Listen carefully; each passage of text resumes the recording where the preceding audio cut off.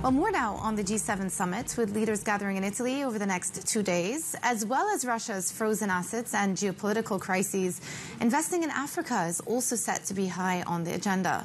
Italian Prime Minister Giorgia Meloni is expected to announce proposals to support clean energy and food security across the continent. This is part of Meloni's so-called Mattei plan, released shortly after she took office in 2022, which aims to foster economic growth in Africa in a bid to reduce migrant flows into Italy. So let's bring in our Africa correspondent, Jennifer Zabasajja. She's still in Dubai and joins us now in the studio. Still here. Still here, Jumana. Thank you. So to what extent is Africa also going to dominate or feature in the discussions around G7? Right, Jumana. I mean, you mentioned there Meloni's plan going into the summit, but many people are really saying this is a test for that Mattei plan, as you were just suggesting there. And so really, you know, the focus for her, yes, is clean energy and supporting development on the continent. But I think it's important to remember that this is really a pointed focus for her, right? And you think about frozen Russian assets in particular and how we're seeing the European Union trying to move away from Russian energy.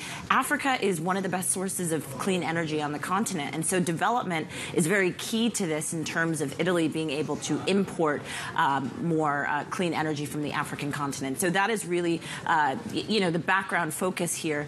But for African leaders, there's a lot that they also want to see from this G7 summit. Yeah. I mean, how likely is it that it's actually going to lead to something material for the continent, for the African continent? There's a lot of talk, and we know how these G7 meetings tend to go.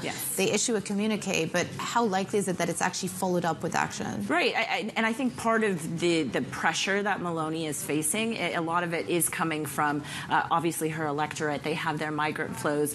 So that is of increasing importance for her to actually show some deliverables. But also from the African continent, we actually heard from Zambian President Hakainde Hichilema, who said the G7 cannot ignore the African continent, especially when we think about clean energy and we think about the need for clean energy and for the African continent for global development. But not just that, a number of African leaders also know that the G7 nations are the biggest donors to most of these multilateral development banks.